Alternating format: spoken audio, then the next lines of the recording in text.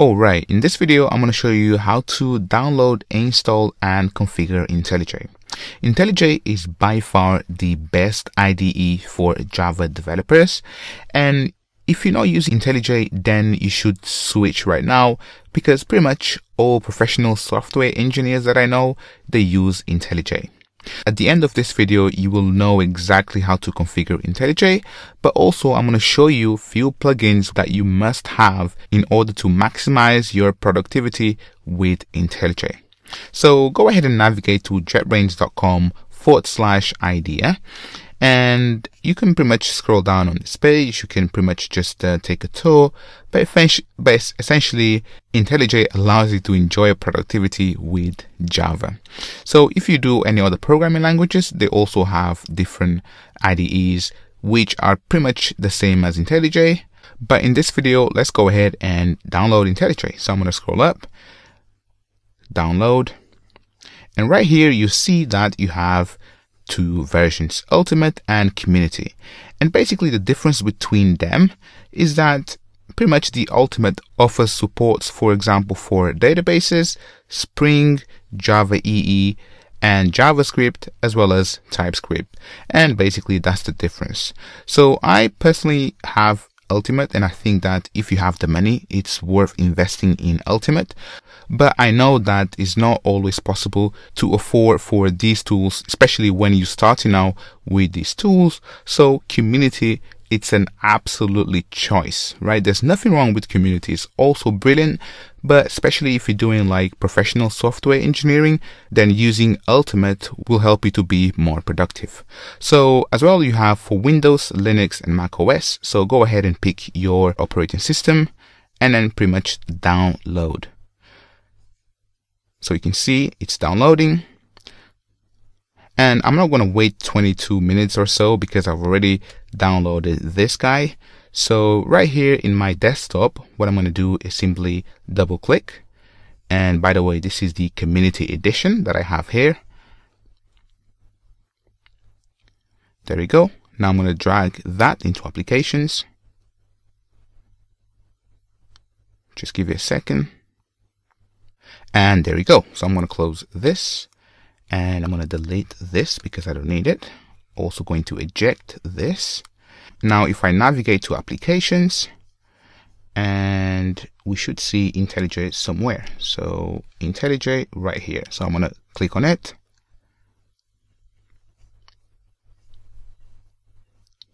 And then open. Close that. And there we go.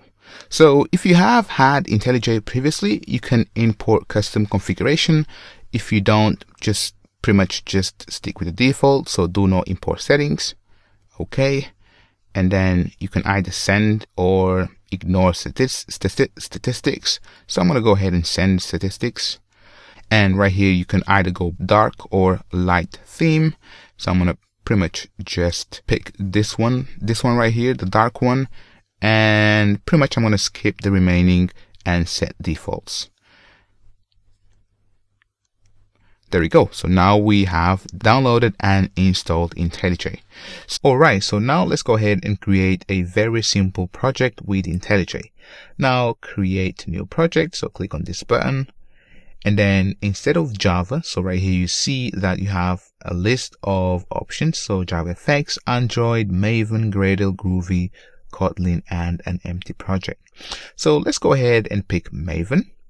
And then in the project SDK, if you have no project SDK, it's because you need to install JDK.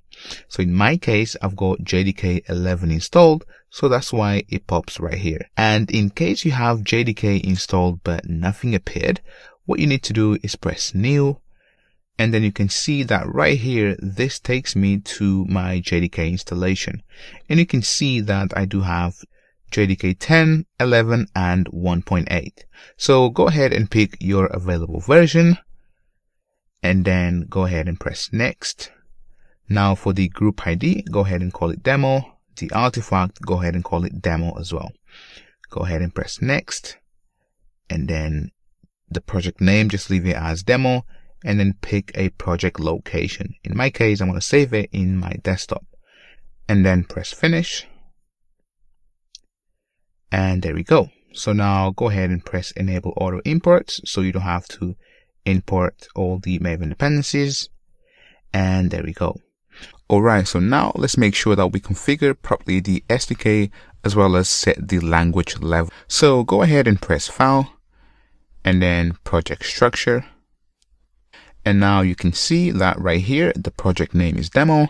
So we configure this. And right here, the project SDK. So if your one says none, simply go ahead and press New and then JDK. Or actually, let me go ahead and delete this so you can see. So I'm going to delete that. So delete that, apply, and then go to project. And then you can see that no SDK. So I'm going to press New, JDK. And then right here, it takes me to my JDK installation. And you can see that I've got Java 10, 11, and 1.8. So go ahead and pick 1.11 or the one that you have available. Open.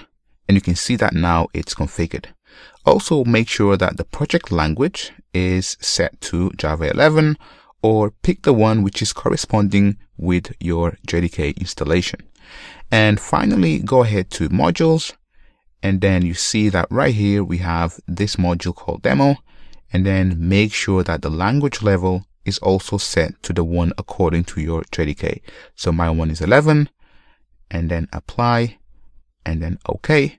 And this is all you need to do to set up your JDK plus the language level correctly. Now, in the project section, go ahead and open up demo folder and then source and then main. And then inside of Java, go ahead and right click and then new Java class, call it main. OK. And you can see that we have a class called main. Now let's go ahead and type PSVM for public static void main. Enter. And you can see that IntelliJ is amazing. Now, if we want to print out, simply type SOUT. So SOUT for system.out.println and then enter. And now go ahead and simply say hello and then world from Amigos code. There we go. So now let's go ahead and run this. Simply press play, run. And you can see right here that we are printing hello world from Amigos code. And this is pretty much how you set up the SDK and run your very first class with IntelliJ. Now, I told you that we need to install few plugins in order for us to take advantage and be more productive with IntelliJ. Well, the first plugin that I'm about to show you, it's called Presentation Assistant. And essentially it allows you to learn all the keyboard shortcuts that IntelliJ has. So go ahead and open up the preferences. So press IntelliJ and then preferences. And then right here on the search bar, go ahead and search for plugins. You can see that we have plugins here. And then pretty much go ahead and browse repositories and search for Presentation Assistant. So right here, go ahead and install. There we go. And if I restart IntelliJ, apply, OK, restart.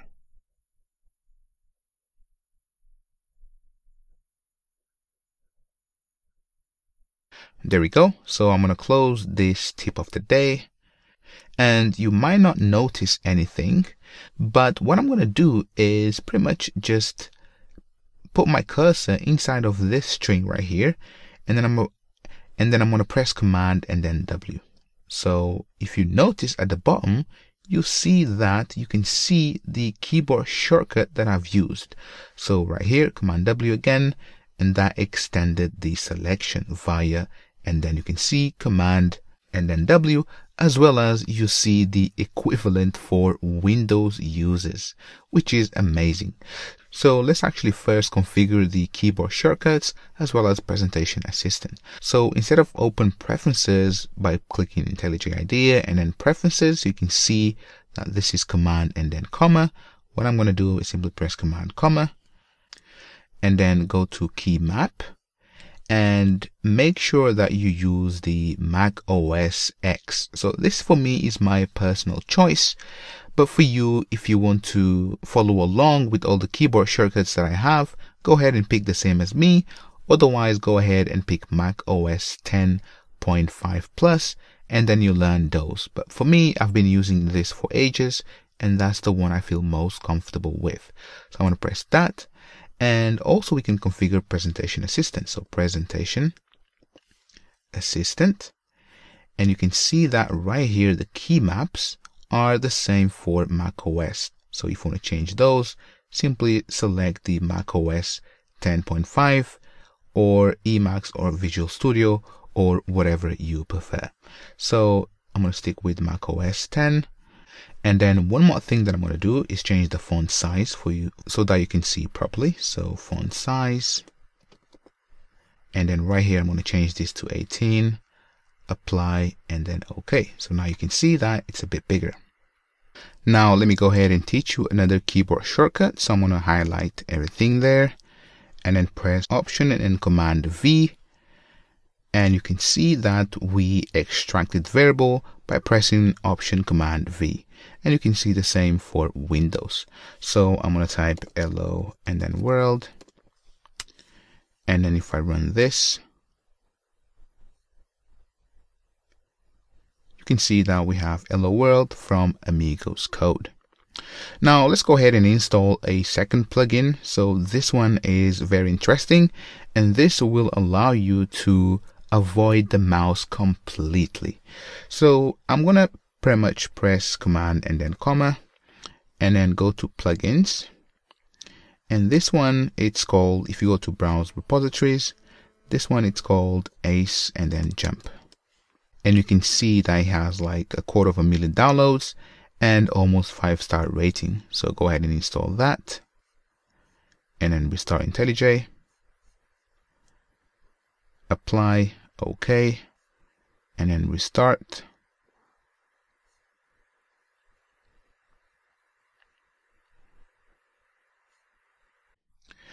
And then I'm actually going to untick this because I don't need it. Go ahead and close. And now, so what we can do is, let's say that we have a method. So let's go ahead and say void method. And then let's go ahead and have nothing here. So let me duplicate this, and you can see the keyboard shortcuts down below. And let me grab that as well. And then name this as method 3, right?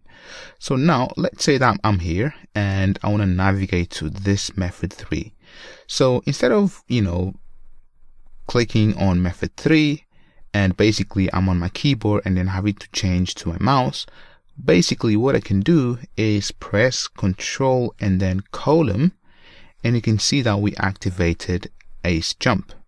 Now I can go ahead and press any letter which is near my destination. So in my case, I'm going to press 3, and you can see that now it's telling me that to get to that point, I need to press F. So I'm going to press F, and there we go. I'm right in there. Now let's go back to my main method. I'm going to press Control and then semicolon. And then if I want to go to the hello world part, I want to press D. And you can see that now I can press G, which will take me right into this section right here. And now I can make according changes. So one more thing that we can also do with this is if I press Control and then semicolon. Now if I press left, you can see that it takes me right to beginning of each line. If I press up, you see that it takes one step further, as well as including the lines inside of each method. And then if I press right, you see that it takes me right to the actual end of the line, as well as the beginning. So if I want to go, for example, to the end of this class, I can simply press E, and there we go. So Ace Jump is amazing, and I use it every single day. And pretty much I don't use a mouse at all. And the final thing that I want to show you with IntelliJ is not a plugin, but it's how you should format your Java code. And the best way to format your Java code is by using the styles provided by Google, which pretty much removes, for example, these tabs. So right here, you can see that I do have like, 4 spaces, and instead of that, it should just be 1. And that way our code looks much neater. So I'm going to go back to Chrome and open up a new tab and type Google and then Java style guide. And then you can see that I get this link right here. So this is a GitHub link. Click on it. Or actually, it's not that one. So it's this one right here. So the third link. And I'm going to leave a link in the description below. So now go ahead and pick Java. And make sure that it's IntelliJ. So right here it's IntelliJ.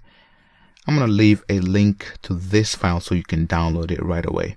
Then I'm going to press raw and then right click, save as, and then I'm going to save this into my desktop. Alright, so now let me go back to IntelliJ and then press command and then comma, then open up editor, and then right here you should see code style. Open that up, and then you can see Java. Right here, open up the clog and then import scheme, IntelliJ IDEA code style XML. Go ahead and pick the file that we've just downloaded, open, OK, apply, and then OK. So now let's go ahead and format this class. So the keyboard shortcut to format any class or any code is simply by pressing Option, Command, and then L. And you can see the keyboard shortcut down below. So you can see that we formatted 10 lines, and this is the preferred way for styling your Java code. Now let's go ahead and pretty much add a space here, another one here, a bunch there, and some here. Again, if I press Option, Command, and then L, you can see that it formats everything back again. So this is how you download, install, and configure IntelliJ. If you have any questions about what we did here, drop me a message. Otherwise, make sure to subscribe to my channel to get more videos like this. This is all for now. Join me in the next one. See ya.